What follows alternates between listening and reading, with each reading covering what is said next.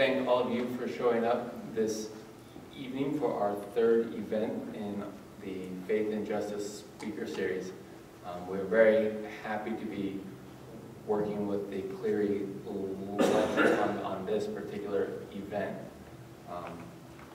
This series kind of arose out of a desire to really interrogate the idea of what does the memory of these 6 men and 2 lay women who died 25 years ago this month in San Salvador, what does their memory have to say to us today at St. Louis University in our context in this city? And so we have done a series of events, and we want to look at what does it mean to be a witness of faith in our community today, because that is at the heart of what the Christian community understands a martyr to be.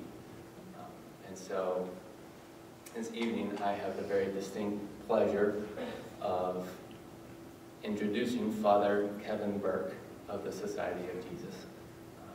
I have known Father Burke my entire life. He is a close uncle of mine, but he is also, but beyond that, I just want to get that out in the very front. The names are the same. But beyond that, he has studied these men and women, and particularly Ignacio Ellacuría, most of his professional life. His doctoral dissertation, which was eventually published as The Ground Beneath the Cross, looked into the work and also the life of Ignacio Ellacuría. He has continued to engage with those themes of what does it mean to be a university in our contemporary society. So it gives me a really great pleasure to invite a great theologian and a very dear friend, Father Kevin Burke.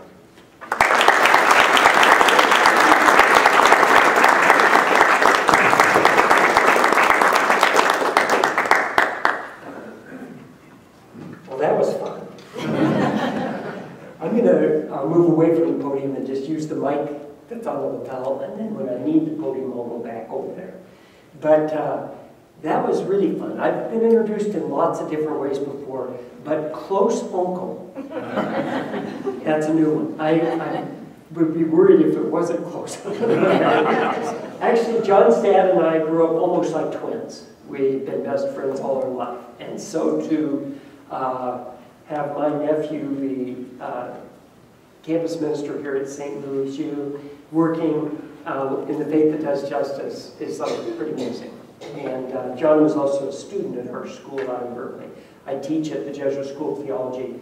And as John mentioned, I've been thinking about these people, and I did my doctoral work on the thought of Ignacio Ellacuría, and he has been just one of those people that ends up getting into your life in such a deep way, who not only his thought, his passion, his integrity, his sense about the world, his desire to build a world that would be different, and then of course in community with all of these others, his witness has had a huge impact on me. What's been interesting, 2 things I've noticed. One is that as the years have gone by, this event has gotten in some ways bigger and even more personal, for me at least, and I don't think only for me. You know, sometimes things fade, and I know that for many who are here, those of you who are college students, nearly all of you, I would presume, would have been born after this happened. And so it's like, okay, you came in, not just in the second reel, but after the movie was over, in a sense. It's like, why are we making such a big deal about these people all these years later? And in a sense, that's the question I'd like to say a few words about.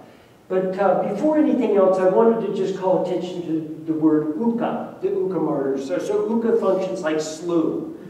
SLU means St. Louis U, UCA means Universidad Centroamericana, and then it has the further name of Jose Sinian Cañas. The university was founded in 1965, so they're celebrating their 50th anniversary this year. Now, SLU's getting close to its 200th anniversary, and SLU's had a lot of interesting things happen in 200 years. I've been suggesting that John learn about the time when the students took over the administration building back in the late 60s. There's some really interesting history here.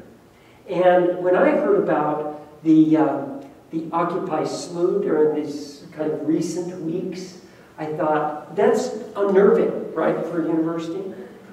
At the UCA, beginning in 1976, when Ignacio Ellacuría published an editorial in the university magazine called the Estudios Centroamericanos, so Central American Studies, published an essay criticizing the government for its absolutely cowardly refusal to implement the land reform that they themselves had passed. So the government had said, we're going to do land reform. Certain vested interests in the very powerful families in the country didn't like it. The government buckled under. Ellacuría wrote an essay criticizing that, and a bomb went off on the campus and blew up the printing press. And between that event in 1976 and this event in 1989, the UCA had at least 15 bombs go off on the campus. On one occasion where military entered the campus and opened fire on students, killing several students. And then in this event, they came onto the campus of the university and took 6 Jesuit priests out of their beds in the middle of the night and executed them. Face down on the grass, 5 of them.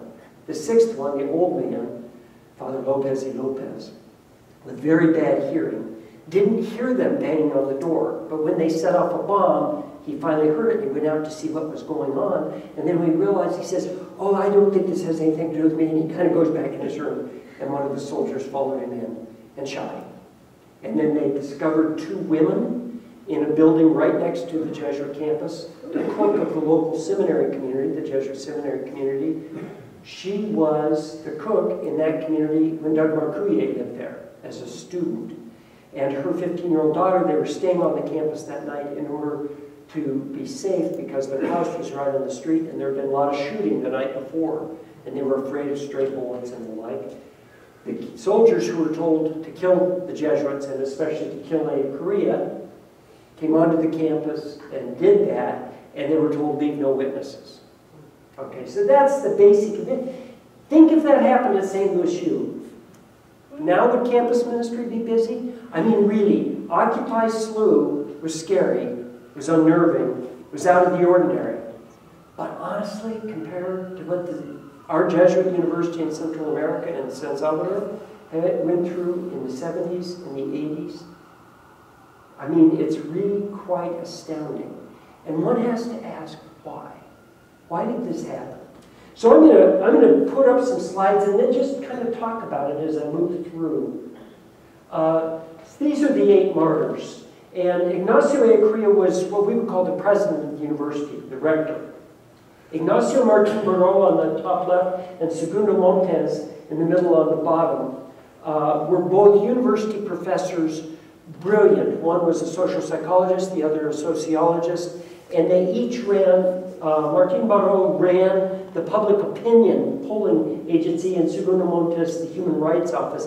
He was also deeply involved in the resettlement communities. So they were very involved politically, and these 3, along with Father John Sobrino, would have probably been the main targets of this attack. The main target was the president of the university, Ignacio Ellacuría. The others, in some ways, were all collateral damage. Armando Lopez was a novice master, and he and Juan Ramon Moreno were both great spiritual directors.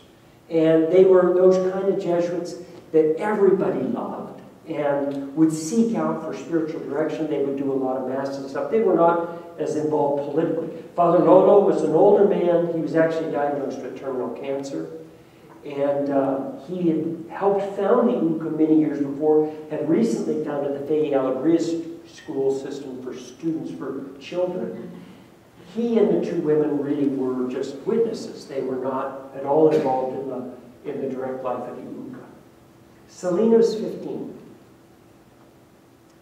And she was a freshman in high school, and she and her boyfriend were trying to get the courage up to approach her mother and see about getting married, which sounds awfully young to us, but actually in the context of rural El Salvador, is not that out of the ordinary. A brilliant young kid with a great future. And the people that I knew who knew this family said, you know, when we lost her, in some ways, the tragedy is deepest there. You're talking about the future. All the possibilities, all the dreams that were lost. Well, these are the 8 martyrs. But still the question, why? Why would we take the trouble to think about them now? So I found myself thinking about this. This is one of the reasons I want to share this. This quotation comes from John Sabrino. In this quite trivialized and gray world, without utopia or dreams, it is important to meet persons who communicate light and inspiration by their manner of being. This enables us to be human and Christian. These persons must be sought out like the precious pearl, and thanks should be given when they are found. 1990. So this happened in the fall of 1989. In 1990, I was a young priest. I was working at a sister school of Regis University in Denver, Colorado, as a campus minister. So I had a job similar to my nephew's job. And the day we got the news, of course, was powerful and overwhelming. And I have to say, even at that moment, but especially in the days and weeks that went it felt like a death in the family. Maybe the extended family. But to kill 6 Jesuit priests at another university just seemed completely over the top. And that spring, in May of 1990, Regis University had as its graduation speaker John Sabrino, the member of that community who wasn't killed because he was out of the country when the event occurred. He was in Thailand at a conference. And so John Sabrino, who had agreed about a year and a half before that he would come to Regis to do the graduation talk, decided to keep that commitment, and he came. And so what he said to the college kids who were there on their graduation day, and as you can imagine, they're thinking about the parties and all these other things and throwing their hats and all that. And John says, well, look, I don't want to take too much of your time, but I want to give you the one thing that I think I have to give you that's worth giving. And that is my friends, the memory of my friends, my community. And he said, but I'm going to give them to you not because they were priests. It's not that they were better or more special or more holy than anybody else. It's not even that they were university men, and at least some of them, I think quite rightly, could be considered brilliant, which they were. But he said, that's not why I want to give them to you. He said, the reason I want to give them to you is because they were human beings.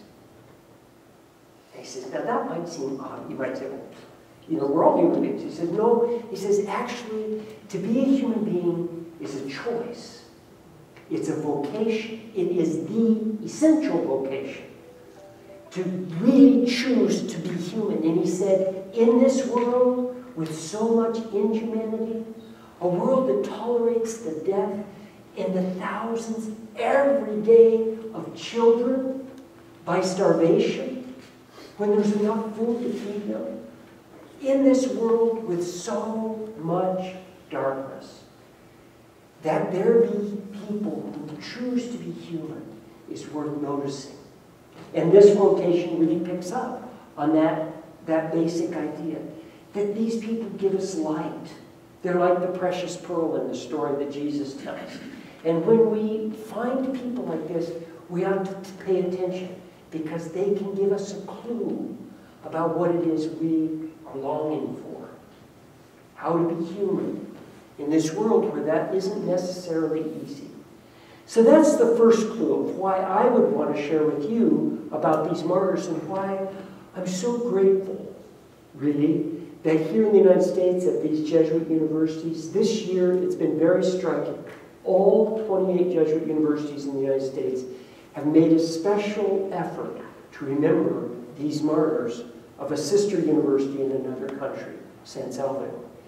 And why? Because the intuition runs deep that there's something in these people that touches the very heart of this university and speaks to all of us, old and young, college students, faculty members, Jesuits, all of us, wherever we are. They show us something important.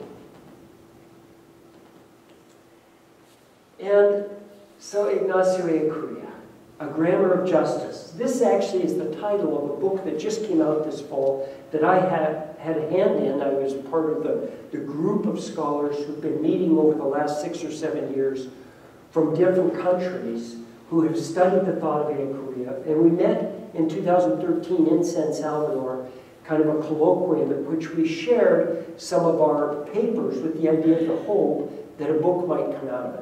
And the book, which in a sense, the title of the book is interesting because it's an allusion to a great, great Catholic thinker from the 19th century, Cardinal John Henry Newman, who wrote a very important book called The Idea, an essay towards, well, first of all, he had the essay of A Grammar of Assent, and then he has a book on the university. What is the Catholic University? Well, these are two of the things that Ellacuría was interested in. Grammar of Assent, in a sense, is talking about faith. What is the grammar? What kind of language will enable us to talk about God? And in a certain sense, that's what Ellacuría gave his life to. Except for him, the grammar isn't just one that we formulate with words and with concepts, but it's a grammar that we formulate with our lives, with the way we live. Where do you put your body? Where do you put your energy? How do you invest yourself in this world so as to believe in its God? How do we live so that our living is a living unto God and in the presence of God? And by the way, this photo is actually really interesting. It was taken in February of 1989, so Ellacuría and his companions were killed in November. Right at the point in this terrible civil war, which had been going on for 10 years, where there was finally a little bit of space opening for public discourse. In the previous 2 years, for the first time, people began very cautiously to have a conversation about ending the Civil War. And so one of the local television programs had a television show called, very kind of innocuously, Punto de Vista, Point of View, in which they would invite people to come, and the guy who ran Punto de Vista was always getting death threats just for having a television show about how to end the war. One of those interviews, it was a debate between Roberto de Busan and Ignacio Ellacuría. It's fascinating to watch. It's fascinating to watch this debate. Roberto de Busan was the founder of the Arena Party, the right-wing party in El Salvador, and the godfather behind some of the worst of the death squads. And in 1992, when he was on his deathbed from cancer, the UN Truth Commission was doing its research on some of the worst human rights offenses in the last 15 years in San Salvador. And probably the most notorious, the assassination at Mass by the Catholic Archbishop, Monsignor Romero, Monsignor Oscar Romero. And the man who ordered that was Roberto de Busan. And what was interesting is Ellacuría was willing to talk with everyone if it would help bring about an end to the war, even de Busan. Some of the Jesuits were really angry at him for talking to the enemy. And he just said, look, I'll talk to the devil, that will bring peace. Space was beginning to open.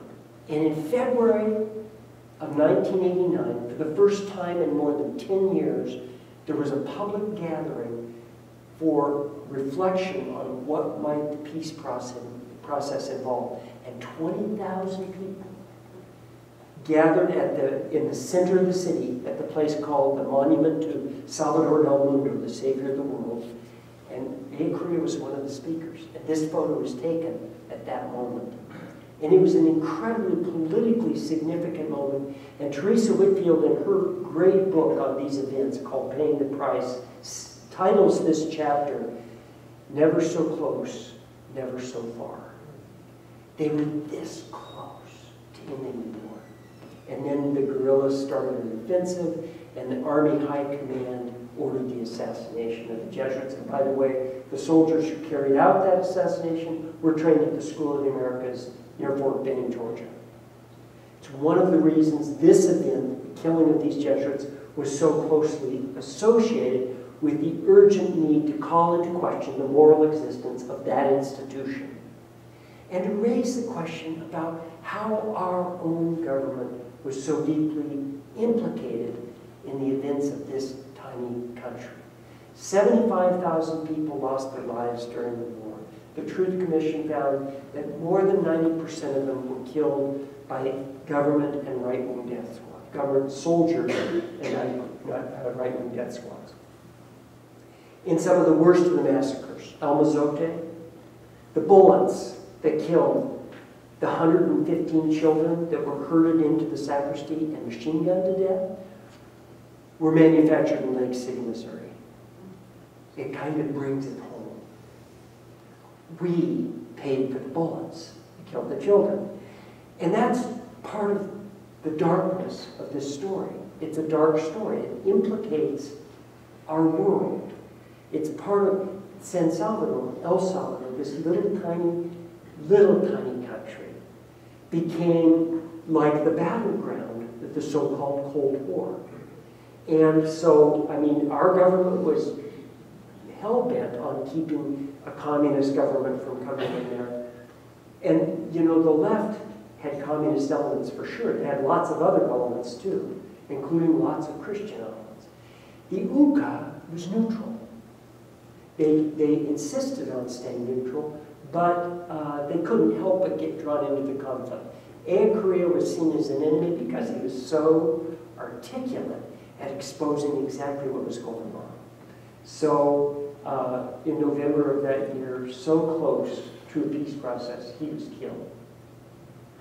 So let me just mention something that was interesting. So in the background of this story are, of course, other stories. And I want to tell a story about a letter. I'll just tell you really quickly. I had this letter, a copy of this letter on my computer for several months, and I just didn't go, I forgot. I mean, it's going to take some work, it's in Spanish. So, but I put it aside and got busy doing other stuff. And I'm working on this book, The Grammar of Justice. And I remembered, I mean, the person who brought the letter to our attention was John Sobrino. He found this letter, came across it in the Romero archives. So the letter was written in April, on April 9th, 1977. So what was the event? Well, here's the deal. There was a Jesuit priest, and his name was Rutilio Grande. He was a pastor of a parish of a city called Aguilares, about 90 minutes outside of San Salvador. He grew up in a little tiny town near Aguilares called El Paisnel. And he was on his way on a Saturday evening to El Paisnel, 10 kilometers away, 8 kilometers, something. It was very close, to say Mass. He was on his way to celebrate Mass. He was with an old man who was the sacristan, had the key to the church, and a 15-year-old boy who was the altar server. And the three of them were machine gunned. They were ambushed and machine gunned to death on the side of the road. That's the event that really affected the heart of Archbishop Romero. Celebrating Mass that night with a crowd of more than 1,000 people in the church back in Aguilares. Church packed, it didn't hold that many, so lots of people outside. About 20 Jesuits are there with the bishop, and it's like 11:30 at night when they start the Mass. And they have the three bodies laid out on a table right in front of the altar, and just bleeding right through to the floor. So Archbishop Romero celebrates Mass in the presence of the victims. In my own interpretation, a lot of people interpret this as the conversion of Archbishop Romero. My own sense is that he had an experience of the resurrection. That's what Eucharist is and what it does. It exercises our Eucharistic faith. And the place where resurrection occurs is the victim. The resurrection is the resurrection of the victim. I mean, I think it's really interesting that the deep symbol of our resurrection faith is the cross. We don't try to do something like a horseshoe that would symbolize the tomb as the symbol of our faith. The symbol of the resurrection is the place where the death occurs. It's the resurrection from that. Or as Sabrina likes to say, it's not just the resuscitation of a corpse. It's the raising up and the you might say that the overcoming of injustice and the raising up of the victim of injustice. That's what resurrection, that's where its core is. So Monsignor Romero celebrates this Mass, and he asks the people who are there, the sisters and the priests, after the Mass is over, it's 1 o'clock, 1:30 in the morning, he had a cup of coffee, and he says to all these people who are gathered there, our church is being persecuted. What are we going to do? And they all just were like, they didn't expect that from him. He was not identified as kind of on that, on the side of the kind of things that Rutilio was doing. He just said, will you help me? I don't know what to do. Somehow, out of that conversation that night, a decision, an idea began to take seed. Yeah, a little seed got planted in Bishop Romero's mind, and by Tuesday or Wednesday that week, he decided to act on it. That following weekend, he canceled all the Masses in the Archdiocese. Think if this happened in St. Louis. All the churches are closed this Sunday. We're going to have one Mass in the entire diocese, and it's going to be at the cathedral. And if you can't make it inside the cathedral, then be outside, and we'll have speakers out there. And if you can't make it to the cathedral, then listen on the radio. And if you don't have a radio, then you get a dispensation. The papal nuncio went ballistic. He told Monsignor Romero, you can't do that. It's against canon law. And Bishop Romero told me, canon law also says that I'm the bishop and you're not. The Unica Missa, the one Mass for Rutilio, on March 20th, 1977, there were more than 120,000 people in the square outside the cathedral. And nearly all the priests and all the religious priests can celebrate Mass, well over 200, with the Archbishop. Romero, I mean, what an act of courage. What an act of creativity. What was interesting is, Ignacio Ellacuría wasn't there.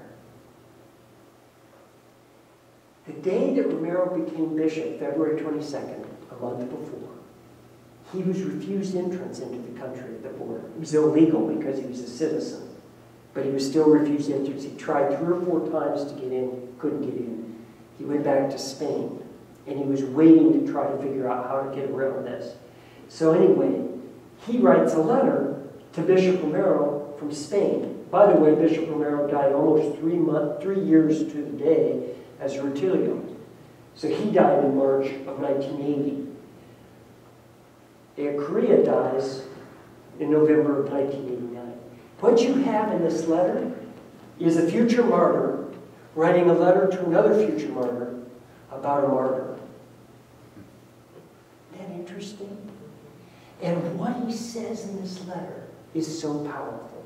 He talks about how Bishop Romero has, first of all, against all odds, has overcome fear and has acted in such a way as to call attention to where God is in this world.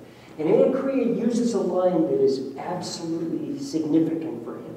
He says, in your choices, I see the finger of God. It is something like quoting Vatican II saying, we need to read the signs of the times. And what Romero is saying is, I'm reading the signs of the times and I'm seeing them right here. And he also says, what I see that you've done, and he says, and this isn't easy, is you've built a church, and you've built unity in the church. So it's a very different way of, if we could just do church from that place where people's faith really comes alive, where God is saying in the first place, let them have life. And so this letter, by the way, it sat on my computer, all this, I don't know what finally woke me up to say this letter ought to be in the book. So it's the first chapter of the book. It's the first time that it's been published, and got published in English just this spring.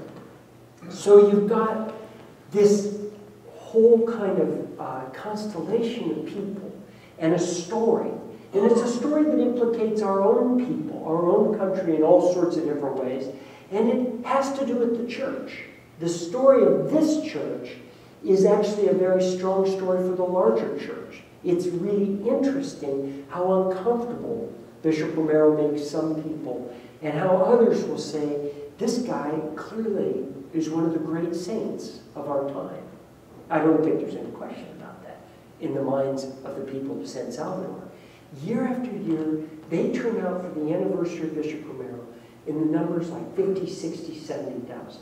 I was there for the 25th anniversary of Bishop Romero's assassination, and I was one of 250 priests celebrating. In an audience, in a congregation, there was no church that could hold it. It was at Salvador del Mundo. They estimated the crowd between 50 and 60,000. And you know what the people started to chant? It makes bishops nervous. The people started to say, queremos obispos al lado de los pobres. We want bishops who are on the side of the poor. That's the sign that Bishop Romero gave them, that we are with you, that the church is with you. So why did they kill Korea and his companions? By the way, this painting of the 8 martyrs, and a kind of a dark painting, very Spanish in a way, very Salvadoran, kind of magical realism, the land of volcanoes, El Salvador. This painting is in the chapel, the Romero Chapel, right next to the Theology Center where the Jesuits were killed. They're buried in this chapel. Korea and his 5 Jesuit companions are buried on the other side of the church across from this picture. And so why did they kill him? Why did he die? I asked the question that way because I'm really quoting an article that Korea wrote. He wrote an essay, ¿Por qué muere Jesús y por qué lo matan? Why did Jesus die and why did they kill him?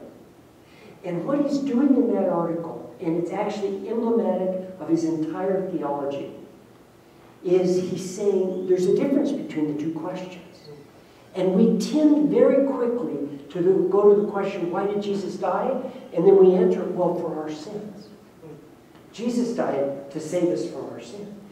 But before we can get to the question of theological meaning of the death of Jesus, we have to ask a question about our world.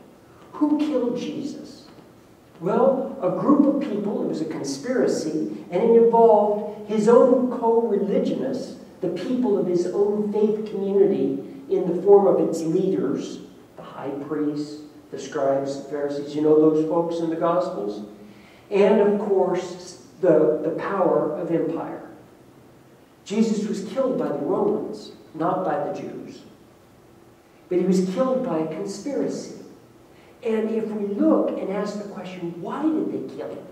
Why did they kill Jesus? And Korea say, before we spiritualize it, before we turn it into a salvation theory, we first need to ask, what is happening in our history? They kill people who want to call us to live differently at the cost of organizing the world as we've currently organized it. We've got a world organized in such a way that certain people have certain access and privilege and power and credit cards and the like. And think about our world with more than 2 billion people who don't know where tomorrow's meals will come from, who live very literally at the edge of death. This is business as world in our world, business as usual in our world, and that's what Jesus is confronting. He's saying, you want to find God? We've got to remake the world in order to create space for God's dream for this world. Jesus, over and over, this is one of the most historically certain facts about Jesus, that his central theme of his preaching was the reign of God, the dream of God, of life and life to the full, of room at the table for everybody. And that dream costs. And it's interesting, all these years later, and Korea is one, and there are many, many, many others in our tradition, but we tend to remember them because of the way that they embody Jesus. Why did they kill him? Because he made the people in power uncomfortable, because they knew that if this man's dream began to be realized, their power would go down. They would have to share the country with all the rabble. That's why they killed him. Why did he die? I actually think Sabrina gets very close to that. There are those martyrs who die very much for the reasons that Jesus died. Sabrina calls them martyrs like Jesus. And they died for a people that Korea himself named a crucified people. He didn't talk about the poor. He talked about the crucified people. And where Jesus, he's so Jesuit. He's just kind of like over-the-top Jesuit. And he was a formation director, he was a retreat director, he was a spiritual director, and he was forever talking about spiritual exercises. So he said to this audience in Spain, these people have all done the spiritual exercises, he said, so here's what I want to ask you. You know how St. Ignatius says in the first week of the exercises, place yourself before Jesus on the cross and ask these questions.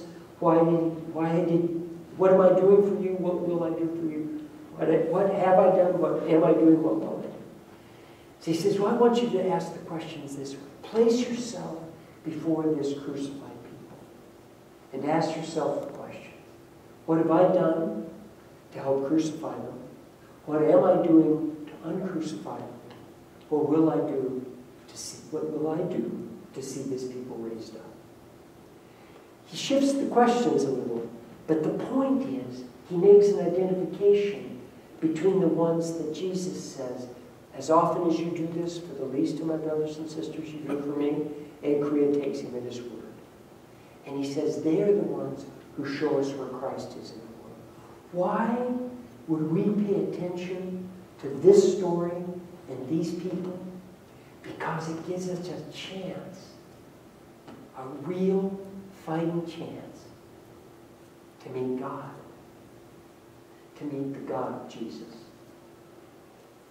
So I want to tell you about the chapel at San Salvador. How many have been to that chapel, have ever seen it? So a handful have. Okay, good, cool. Few people have seen it. It's small. It's actually smaller. The whole church is a little bit smaller than this room.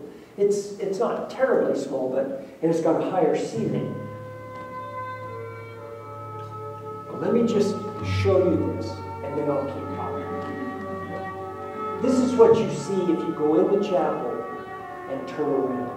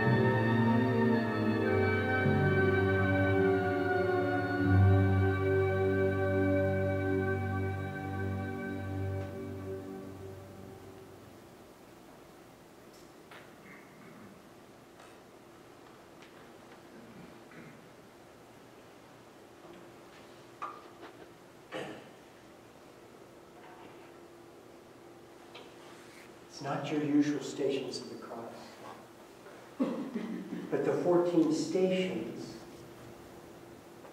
of the cross of the crucified people, the image of the crucified people, which takes the place of the traditional 14 stations and, in a sense, shocks us into the recognition of the violence that the one we call Christ suffered. The violence of our world. And that violence is in our world, and it's part of the reality of it. And what is it that allows us in this world to find a word of love, a word of hope, to find in ourselves a reason for saying this world, with all of its brokenness, is still beautiful and is still worth our living, our serving, our embrace. Well, what it is that at the very heart of the mystery, we discover a God who wants to give life. And that is the very story from the beginning. And in every age, it gets reawakened. There are these people in our world who show us what it is to be human and where it is that we meet the God of life. And that's why I think this event is so important. I think it's really interesting how instructive it's been for Jesuit universities in the United States, because this university, as a university, made an option for the suffering people of San Salvador and of the whole country of El Salvador. They made an option to be a university on their behalf. But the option didn't mean that everybody left and went to join labor unions or, this and that. No. The option is to do this as a university, in a university way, to make an option for the truth of reality, for the justice of society, and for a place where God's dream can be realized. And so how did that look concretely? Well, it meant things like founding the public opinion poll agency, so that they could find out, what do Salvadorans actually think? Let's not just assume, let's actually ask them. And the Human Rights Institute that actually studied the economy and looked at how the transactions were going on and followed the money during the war, which made the U.S. State Department very uncomfortable. But the reason is because of the reality that if we're going to know the world of God, we need to know the truth of the world. And that's what a university is good at, is uncovering the truth. But uncovering the truth doesn't just mean replacing ignorance with truth. I think that's what we usually think. Get a bunch of ignorant people in here and teach them something. No, the real job of a university is to confront the untruth. It's to unmask versions of reality that are false. It's to unmask false consciousness and to give us the courage to see the way things really are. That's what this university is doing. And so my question would be, what happens if we, in our own context, not trying to reproduce what this university did, with all of the complexity and understanding all of the different forces that work in a university, what would it mean if we as a university made the same kind of commitment to the truth of our reality and the reality itself where God is revealed? What would it mean for St. Louis? What would be the issues that we might want to focus on? Well, the obvious ones of what's going on in your city. I mean, we all know what's going on. And we know that SLU has been pulled into it in some ways. SLU can't just be an innocent bystander. I think that's actually kind of cool. As uncomfortable as it might make us, I think it's really good that your university is in some way implicated in the reality of your city. I think that says something about this university. There's so much more. What's happening in our country? I would say that one of the signs of our times is that the civil society is so divided that we can't talk to one another across those things that divide us. Whether it's race, whether it's politics, whether it's parts of the country, red state, blue state, all of those divisions, all of that polarization paralyzes the human city. It builds walls right through the human city like the Berlin Wall, ideological walls, so that we can't talk to each other. And what happens when you have those walls? Well, this is what I would say is what happens. Does faith have a body? It doesn't just have a soul. Faith has a body. And the body of faith is the human city, the human community. And if the human city is so divided that you cannot speak to those who are on the other side, you eliminate space for God. There's no space for real faith. Why do our churches feel so empty? And why are young people in this society finding church the last place they would go to look for spirituality? Well, it isn't just the churches. It's the whole society in its divisions. And spirituality isn't something we can go running after like we can go chasing some guru. It's the real work as human beings of being human and of finding God. And that's why I find this parable, this church, this story so moving. So let me end. Let me end with the same poet whose words appeared in that slideshow. Her name is Denise Levertov. She died about 15, 16 years ago. She was born in England. She married an American soldier and came to this country after the Second World War, raised her family here. She's one of the really important poets during the Vietnam years and for many years afterwards. She published 19 books of poetry. Just recently, her collected poems were published, a brilliant volume. And 2 important biographies of her have come out. She's really interesting. She's a person, she's one of these people as a poet who's following what's going on in our world. And here's what's also interesting. For years, she found organized religion as just a gigantic embarrassment.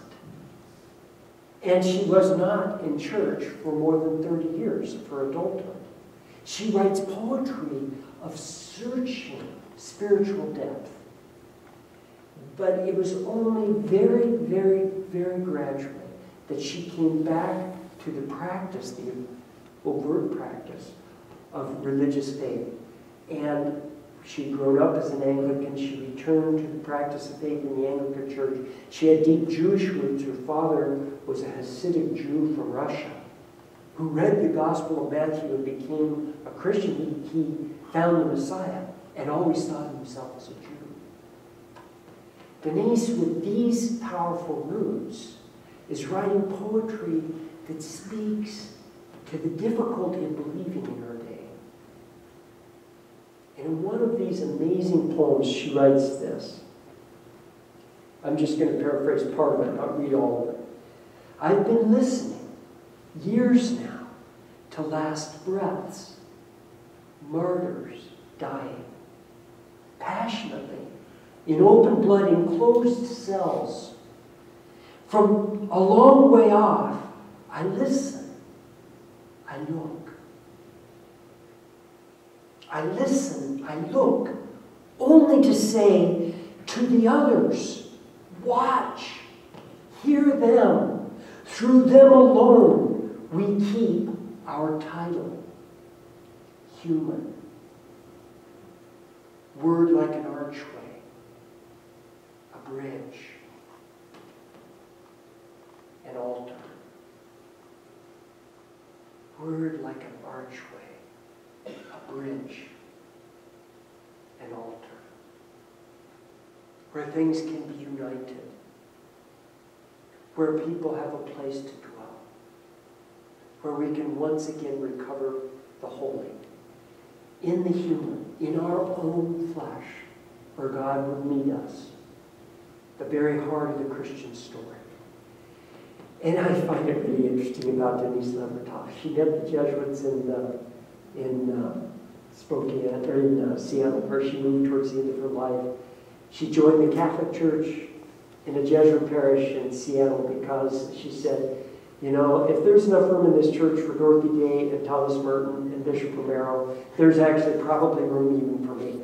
Her poetry friends are still scandalized. All these years later, they think, well, she lost her, she went off her rocker at the end. Well, actually, she didn't. She found a place where we could celebrate and think and live and act. But it's constantly got to be recreated.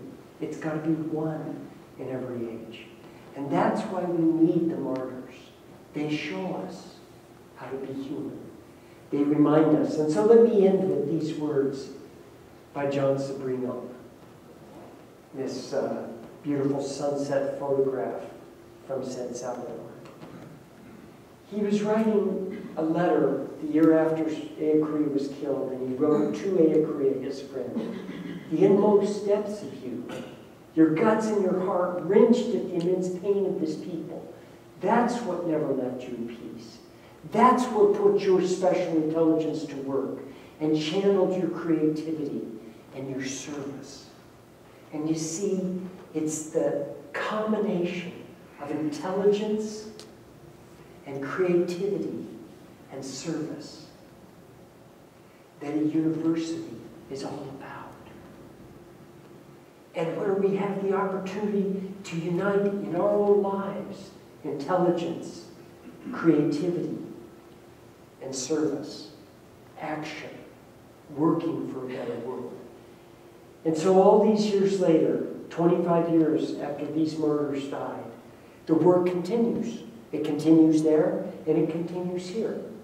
And it will continue. That's the way it is. And the good news is, in this world with so much darkness, in this world with so much complexity, in this world where it can be very hard to be human, it is possible to be human. We can choose. We can find God there. And we can build a human community starting from here. And that's why the martyrs are good news. Thank you.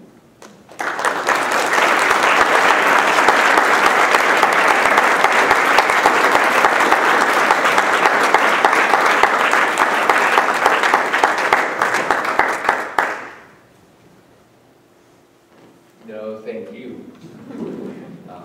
We still have 20 minutes. 20 minutes for questions. So Happy to do it. There's a mic, even.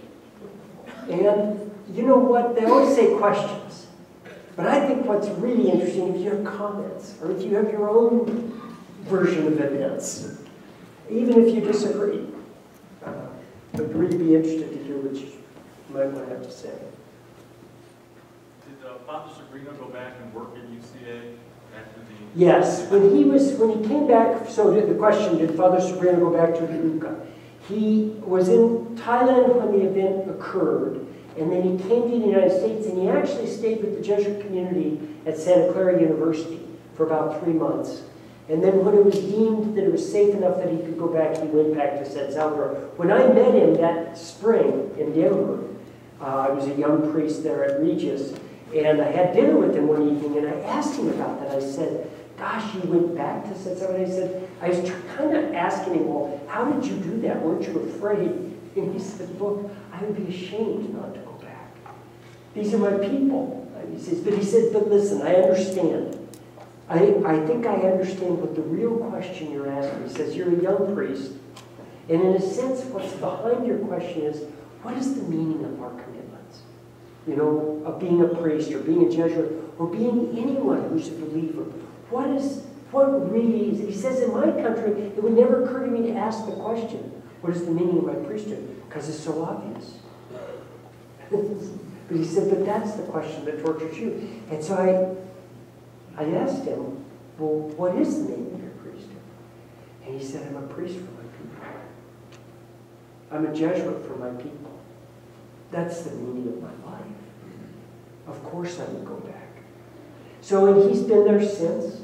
He was just out at Berkeley this spring and gave our graduation talk at my school, which I was really grateful for.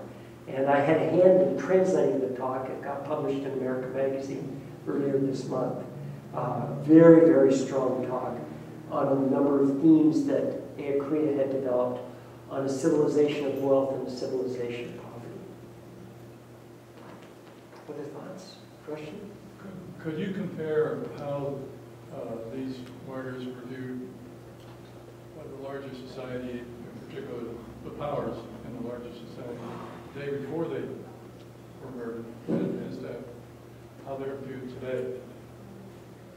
You know, that's a really good question, and I think I would only be guessing. I mean, I don't really have data. It's just a cool question. So how were they viewed then? How are they viewed today? I think there were many people in El Salvador who really thought they were enemies. But that's because they'd read a bunch of stuff. I think there are still people, wealthy Salvadorans, in that country and in this country, who still think these guys were despicable. You know, and who will tell you, you know, they'll just tell you they were involved with the communists. Even though that wasn't true, they'll say it was true. And I mean, you know, once people get certain ideas in their minds, it's sometimes hard to get them out. What's interesting, though, is to notice what happened in the Jesuits.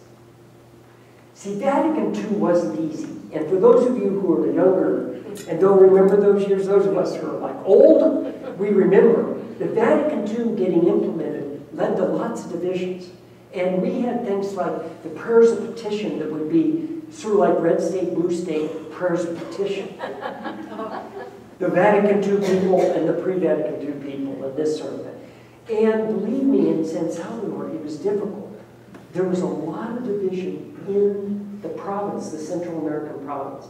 And Ea Korea and the former novice master Elizondo led a retreat in 1970, so this is quite a bit earlier, at which they got the province to think about how they were going to implement Medellin, which was the bishops' conference meeting that asked the question, how are we going to implement Vatican II? So Vatican II, 65, Medellin, 68, the retreat was 1970. There was a lot of division, but at that retreat, the majority of the vice province of San Salvador, of Central America, agreed that the province would make an option for the poor, and that that option would be in every institutional work of the society. The province remained divided. The divisions remained until November 16, 1989. And whatever else happened, those divisions ended that night. And that was actually told to me by one of the provincials of Central America. He said, we've had a lot of problems, and the problems didn't all go away. We lost a lot of vocations. He said, we've continued to have things that are difficult. That's just the human condition. But he said, those divisions finally. Yeah, thanks. That's a cool question. I've never had that one before. Others, any thoughts, other things? Back here, John. Okay. Could you say anything about the how Rutilio influenced Romero before his death, the couple of years before that? Yeah. Yeah, that's actually an interesting story, and there's more that's still coming out about the story of Rutilio and Monsignor, because here's one of the things that you need to know about them. They were both Salvadorans. Ea Korea and the other Jesuits, except for Lolo, Father Lopez y Lopez, he was Salvadoran, but the 5 others who worked at the UCA were all Spaniards. Ea Korea, as was Sobrino. They came from Spain, and there was this kind of Spanish local church tension. And the Spaniards were pretty smart, and they liked being in control. I mean, they weren't perfect either, right? Rutilio was a Salvadoran. He's also, he's a very humble guy, and he was a guy with a lot of self-doubt. I think he had some health issues. He had a very, very serious nervous breakdown when he was in the seminary, and he was actually catatonic for several months. Came out of that, got his health back, went on to be ordained, had a lot of scruples. In many ways, I think Monsignor Romero could see in Rutilio a priest like himself. And there was a natural friendship there. Rutilio was the master of ceremonies when Bishop Romero was first made a bishop back in 1972. But as Rutilio and the Jesuits began to implement that retreat from 1970, and in the parishes that meant literacy campaigns, teaching people to read the Bible and to see themselves in the story. It's a very Jesuit thing to do. And then to ask the question, why are our kids dying of diarrhea? That's a very, very dangerous question in those contexts. And the people who were the leaders in the Bible study groups in Rutilio's parish started to show up as the leaders in the farmer union. And that made the landowners angry. Bishop Romero was nervous with what Rutilio was doing. He wasn't sure that he was on board with this program. And so he would ask Rutilio to explain it to him. But deep down inside, I think he trusted him. And I think that Romero never needed to be converted to the people. He'd always cared about the people. But he just didn't know how to see the society with its divisions. He never asked the question, why are they poor? He saw the world in these rather static terms. And Rutilio was seeing them more in these dynamic terms of asking, not just giving them charity, but asking why are they poor in the first place. And once Rutilio was killed, it was heard of Bishop Romero that he said, Rutilio was right. Rutilio was asking the right question. And that was why the people in El Salvador talked about Rutilio's first miracle was the change in Bishop Romero. They describe it in very dramatic terms. Sobrino does, Martin Barreau in his writings. And I remember talking to Monsignor Ricardo Urioste, who was Romero's right-hand man. We were at a conference together at Notre Dame about 10 years ago. This guy's a beautiful human being. He's an older priest now, he's retired. But he told the coolest story about Romero. When they were working on the pastoral letters, and Anna Correa helped write the fourth pastoral letter, on the way that civil society would be organizing, people's right to found things like unions and teachers' co-ops and this sort of thing. And where ought the church be, you know, in terms of its relationship to these various groups? So what happens when your Bible group leaders become the leader of a farm worker union? Is that okay? And so this very complex question about the organization of society, and Anna Correa helped write it, but Romero said, we can't just have a bunch of scholars write this letter. We need to take it to the people and have them help us write it. And so they had listening sessions all over the diocese, everywhere they went. And then they had to collate all this stuff. And so there was a team working at the seminary collating all these answers. One night, Ricardo Urioste said, he and Romero were leaving the meeting. They'd been there for 4 hours. They hadn't had dinner yet. It's 10 o'clock at night. They go out of the seminary grounds, and as they're heading out down the steps, Urioste turned to talk to somebody. Romero went ahead of him a couple steps, and he saw a beggar sitting there. And so he goes over to him. And Urioste just assumes, oh, he's going to give him some money or whatever. But actually, what Romero did was go over and said, hey, you know, inside we're discussing the pastoral letter. What do you think about it? And Urioste said, Monsignor Romero had this great gift. He could give something even more than money. He told him his opinion mattered. He gave him the dignity of recognizing him as one of the voices in his diocese. I think part of that was Romero's own deep mysticism. But I think the awakening that Rutilio helped give him was a sense that our loving actively in this world means engaging people in terms of the things that are creating the society the way it is. And that's part of the change, that Romero could write those pastoral letters. And by the way, they're translated into English. There's 4 of them. They're really worth reading. They're very, very powerful. So neat question, thanks. Yes, hi, Joe. all Well, here's the mic. oh, you said all the Jesuit universities had remembrances this year. I know this is a big question, but do you think that we are moving closer to A. Korea's vision, or are we moving farther away in some ways? Yeah, are we moving closer? Are we moving further away? It is a big question, and I don't have enough data to give I would just be making it up now. As a theologian, I make up a lot of stuff. You know? That's kind of our stock and trade. If you don't have the data, don't let that stop you. But, here's what I actually think. I think that our Jesuit universities here in the United States are at a real Kairos moment. Because in the next 10 years, you know, really the visible presence of Jesuits at Jesuit universities is going to become very, very small. Most of the presidents will not be Jesuits. There won't be that many Jesuits in the classroom or in the university administration. So will they be Jesuit in some real sense? Will they be Ignatian? Will they really take a hold?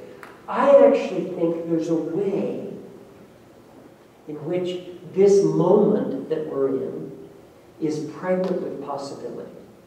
Because as long as you had a whole bunch of Jesuits living over there at Jesuit Hall, you could basically outsource Jesuit identity at the university to that group of guys living in that building.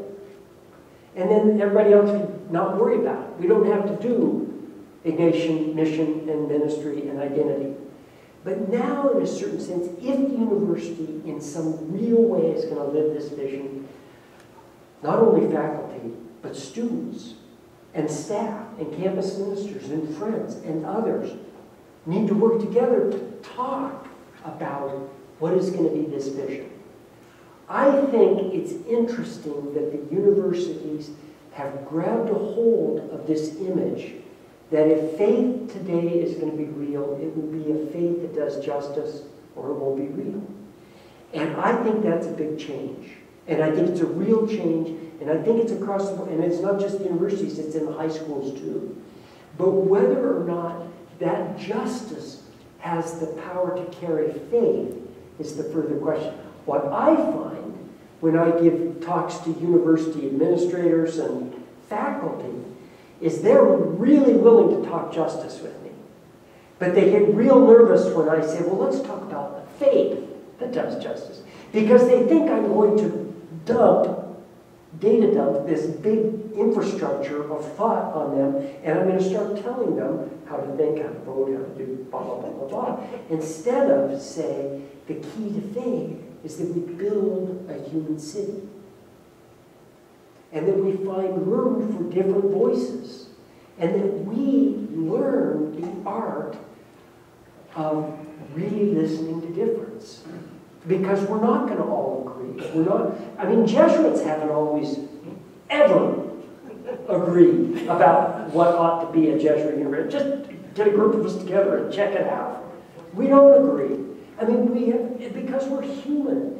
And all being in agreement, no, what's really important is that we love each other enough to listen to each other's point of view. And how do you do that in a university of 15,000 people? And a gigantic annual budget and all these stakeholders? All I know is it's hard. I was a dean for 6 years of a tiny little school of theology out in California. And I aged in dog years. I mean, administration, university administration is one of the hardest things in the world. It's really, really hard. But it's worth doing. And so I just say, listen to your administrators. You know, their lives are not easy. Give them a break. But challenge them and continue the conversation. Will these schools still be recognized to be Jesuit 10 years from now? I don't know. But I do know that if they are, it'll be because of people like you and all of us. And hopefully a few of us, you know, who are Jesuits. Maybe one last? Yeah. I think it's interesting now. I didn't know if it was Romero or Ignacio who talked about the church of the poor. And that now from 1977, 1980 to the present moment, we have a pope who is saying, we are the church of the poor, for the poor. Yeah. That we've not had anybody publicly say since the Medellin conferences in '68 that where's our option for the poor? Yeah. Actually, I think it's a little more nuanced than that. Because, for example, the conference that met in Puebla in Mexico in 1979, and Pope John Paul was there as a very, very newly elected Pope. That conference also made some very powerful statements, and for the first time used the language of the option for the poor. And the person who basically canonized the language of preferential option for the poor in magisterial discourse was John Paul. And that's actually, he deserves to be remembered for that. That's really, really important. So it's not that simple. He did talk about the poor. He didn't do it quite the way that Francis did. I mean, Francis has a style that, I don't know. Okay, he's a Jesuit. You could make him a bishop, and he's still a Jesuit. Some real sense. No, I really think it's all more complex than this. And I think we're still a long ways away from realizing what it would mean to be a true church for and of the poor. And I think we need to think about it. Chris said this about the university. To make an option for the poor doesn't mean that only poor people study at the university. But what it does mean is those of us who do study here make it a point to make sure the poor people have a voice. That we do science so that they have science.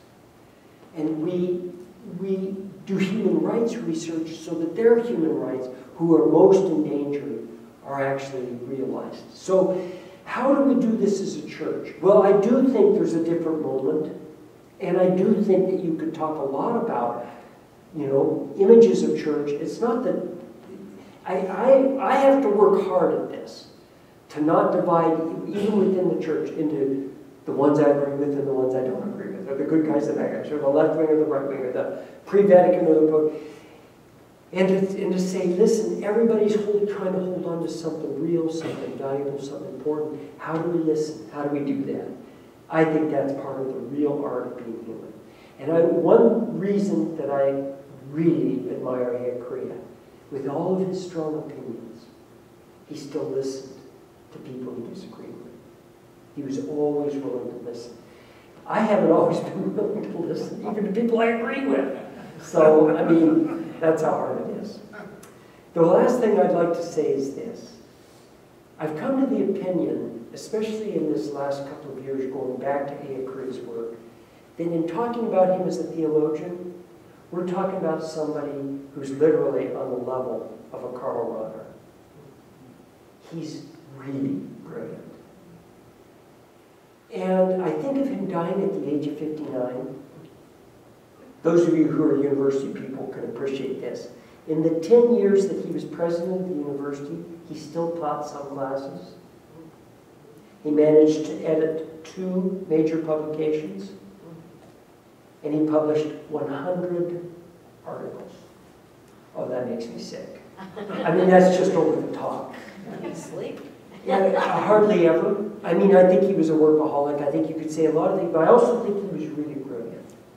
And I think he wrote a lot of those articles on the first draft and published. I think he was just really, had an incredible systematic mind, but he didn't publish books. He wrote articles because he's responding to concrete moments, concrete situations. And his articles range from real dense philosophical texts. He was editing his former teacher's works for publication after that man died in the mid-'80s. And he's writing the one systematic work that he wrote, The Philosophy of Historical Reality, while he was in exile from El Salvador the second time. So he's just writing all the time. But he's writing on politics, economics. He's writing on the peace process. He was the guy, when the president of El Salvador's daughter was kidnapped by the guerrillas in 1985, it was Korea who negotiated her release.